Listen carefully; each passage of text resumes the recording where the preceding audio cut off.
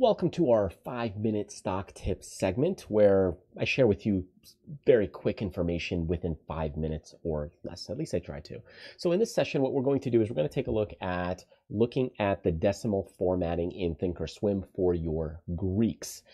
Basically what happens is that a lot of people go into the Greeks and all the Greeks may look the same or very similar. So instead what we want to do is format those decimal places. So for example, if you're looking at delta or theta and you only see 2 decimal places, maybe now you want to see 3 or more decimal places. And this is very handy to do with stocks that have the same decimal point or areas or a lot of different strikes. So let's go ahead and take a look, go to that screen right here. So as we go and check this out right here, I am in ThinkorSwim. I've got Starbucks.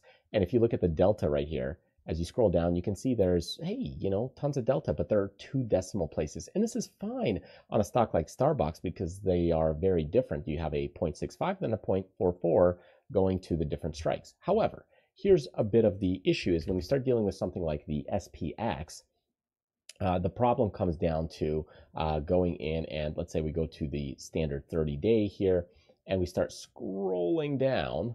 Here is where things get a little bit convoluted. I've got a delta of 14, 14, 14, and 15, 15, and 16, and 16, and they all look the same. So which one do you choose? And this is where setting up a few more decimal places helps out. So what we do is we go to settings, then we go to application settings. Now from here, there's a lot of different settings and you can go ahead and click around to all of these different settings. There's a ton of different stuff you could do, but what we're going to do is we're going to go into the display area here. Once you're in the display, you can see decimal places for the Greeks. You can click here and you can go to 3 and we can hit apply in settings. And what you can see is now we've got 3 decimal places. So I know that now the 16 one that I was looking at, I've got a 16.8 really, or 0.168 or 0.163, or here is the 3 14s that we were looking at. So I got 0.149, which is almost like a 15, or 0.144 or 0.140. So you can see that one. And if you really want to take things even further, depending on how crazy you want to get, we can even go to 4 or 5 decimal places. Let's go ahead and do that. And now you've got a very long number that could actually be more convoluted than you want. But point being is, if you want to go ahead and expand things this far, you could go ahead and do it.